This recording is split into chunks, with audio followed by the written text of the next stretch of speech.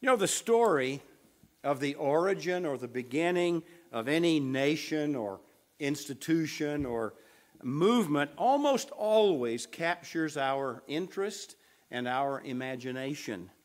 And we often celebrate those kind of origins like we do in this country on the 4th of July. It seems to me that people are sometimes invigorated by looking back to the way it was in the beginning. In today's text from the book of Acts, we're going to see a very significant event at the very beginning of the church. Now, 2,000 years of church history have left us with all sorts of religious systems and theologies and, of course, divisions.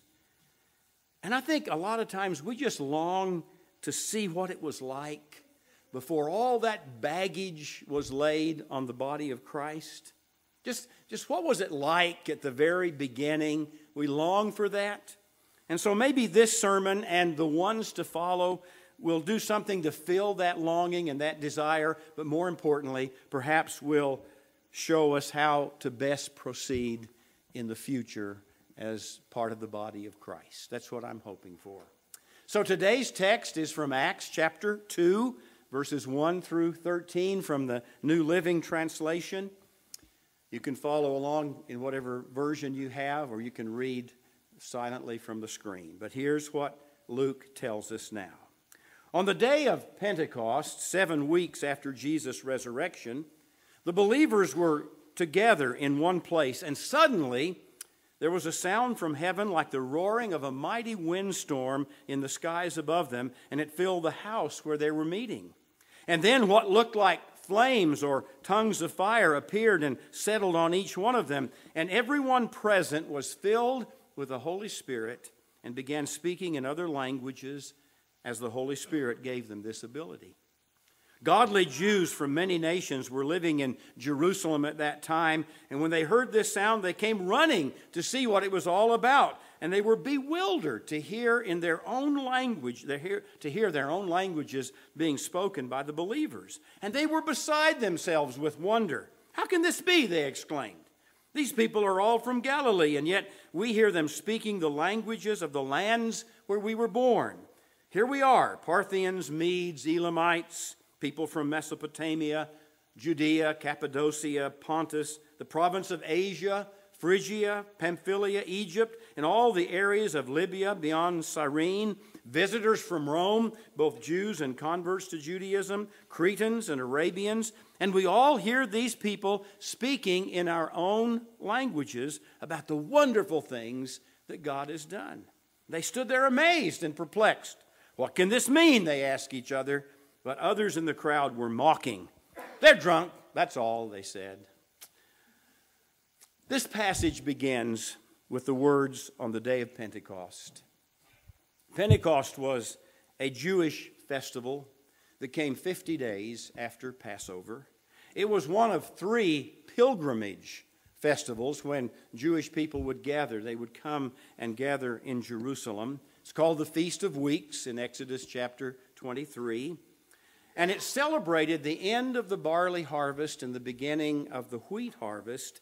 And I thought, how appropriate, now think about this, how appropriate that the event that was going to launch the gospel to the ends of the earth, the event that is going to bring in this great harvest of souls, took place when people from the ends of the earth came to Jerusalem to celebrate the harvest. Now, most English versions simply say, "when the day of Pentecost came," or "when the day arrived." The King James Version has, I think, an interesting and I think very revealing translation. "When the day of Pentecost was fully come." And I think that is a good translation, because the Greek word here means to fill up, to complete, or to accomplish. That is exactly what happened on Pentecost following the resurrection of Jesus. The real meaning of the day was accomplished.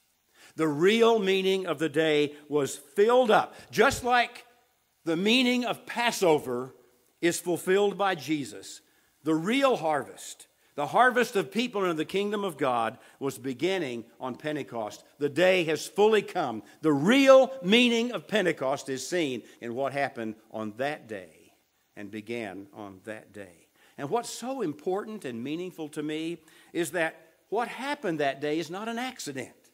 It's not a coincidence that, it just kind of happened on Pentecost. It's not a coincidence any more than Jesus dying at Passover was a coincidence. It is not.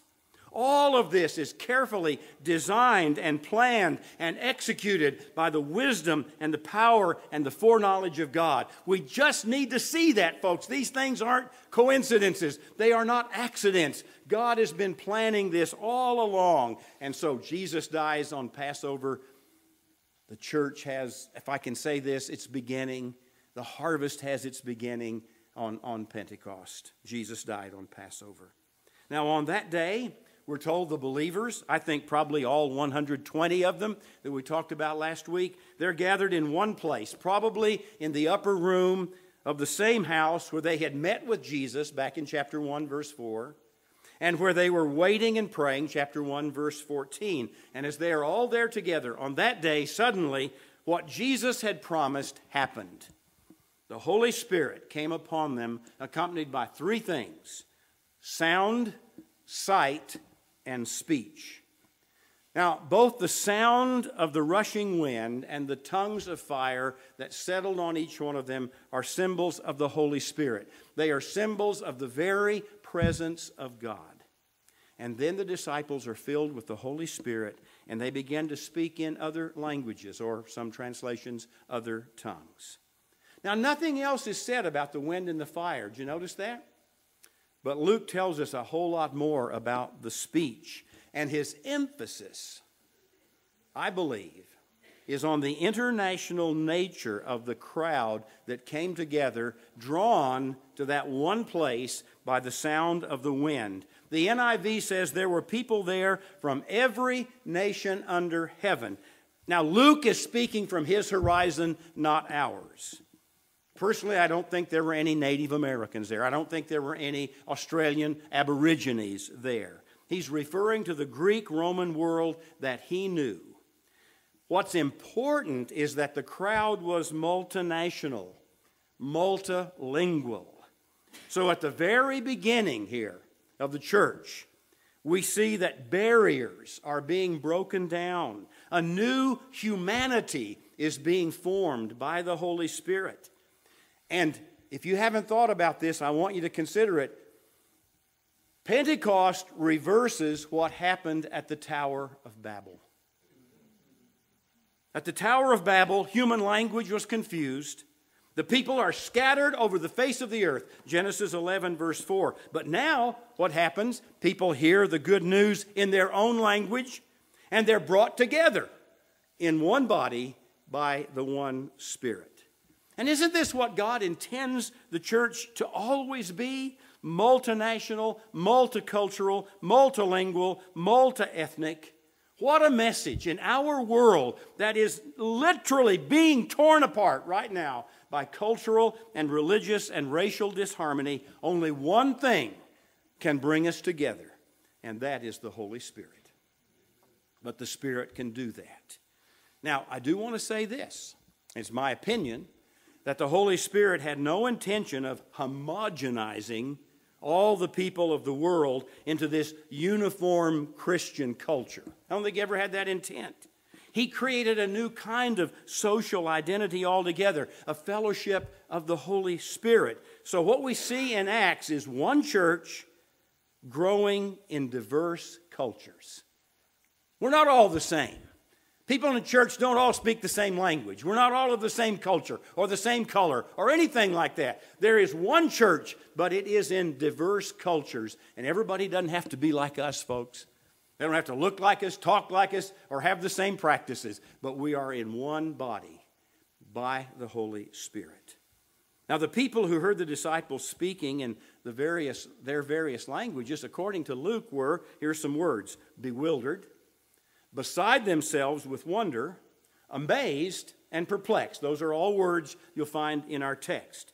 And one thing that really amazed them, was that the speakers were Galileans. And here we see another barrier that God is breaking down. Galileans were nobodies. They were hicks from the backwater, that backwater region up there around the Sea of Galilee. They had no education. They had no economic clout. They had no social standing among the elite. Well, what a message for us.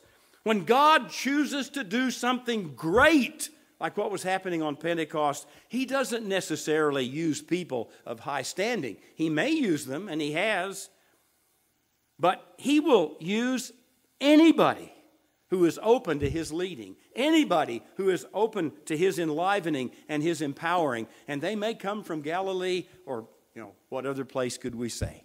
They may come from there, but God's even breaking down those kind of social barriers. And the lesson for us is that when we look at a person's potential, we need to disregard social and economic backgrounds and racial backgrounds and recognize that God has always used people that the world regards as useless and powerless. He has always used those kind of people. Galileans, of all folks, we hear them speaking in our own languages. He has always done that. Now, another thing that the crowd says, we all hear these people, these Galileans, speaking in our own languages about the wonderful things God has done. Some other versions say God's mighty works, or the magnificence of God, or the wonders of God. Isn't that what the Holy Spirit will always inspire us to say? And the wonders of God here, that's the message about Jesus. That's the gospel about what God has done through Jesus Christ. And folks, that's what we need to tell the world.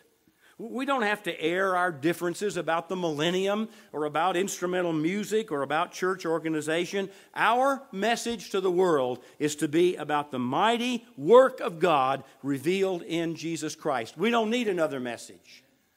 And the Holy Spirit will lead us to do that. Now, at the very end of our text, Luke reveals a very interesting and important fact. Here it is. Not everybody was impressed with the Holy Spirit. Some in the crowd mocked, and they accused the disciples of being drunk. That shouldn't surprise us. The rejection of the gospel is a theme that you find throughout the book of Acts, throughout the New Testament, and throughout church history, right up to the present time, right? And we need to anticipate rejection, and we need not be disillusioned when it comes. In fact, let me tell you this. If everybody's really pleased with our message and patting us on the back for the good things that we're saying, we probably are not being faithful to the gospel. Jesus put it this way: woe to you when everyone speaks well of you. For that's how their ancestors treated the false prophets, Luke 6:26. So I think it's important for us to remember that there will always be people who reject God's word. And if we don't remember that, we can become so upset by their rejection that it will affect our ministry to those who are receptive. And maybe we'll even stop doing it. I'm just not saying anything anymore because people just don't listen. And it can get to that point and will affect how we deal with those who will hear the message. And rejection, it can make us bitter. This is especially true when you face mockery. Now, simple rejection is one thing. If somebody says, listen, I just can't accept what you're saying about Jesus and who He is, that's one thing, because those people have considered our message serious enough to merit a response. Mockery, on the other hand, is different. It indicates that we're being treated with disdain, that people think we are fools, that we're stupid. And that, if you're not careful, can lead to bitterness. It can lead to anger. It can even lead to hatred. And those attitudes are to be avoided at all costs, folks. We cannot live that way. So I would just say to you, don't be surprised and don't become angry or bitter if your message is rejected, even made fun of, because it happened to Jesus, It happened to his apostles. It happened to the early church. It's happened throughout church history. And let me tell you, it's going on right now. There's a tremendous amount of mockery of Christianity going on right now. Don't let it embitter you. Don't let it lead you to hatred or to anger. Now let's see. Is there anything else I need to talk about this? Oh, yes, yeah. I can't ignore the elephant in the room. What about speaking in tongues? Is that for us today? That's not an easy question to answer. I'm not going to give you the standard answer. Let me tell you this, that Luke indicates that on Pentecost, the gift of tongues was the ability to speak in other languages. Languages that hadn't been studied, they had not been learned. I do believe that later on, when Paul writes in 1 Corinthians 12, 13, and 14 about tongues, he may be speaking about something different, perhaps. He may be talking about a personal, private prayer language that some people had. I'm not sure of that, but he may be talking about that. But in Acts chapter 2, it's other languages.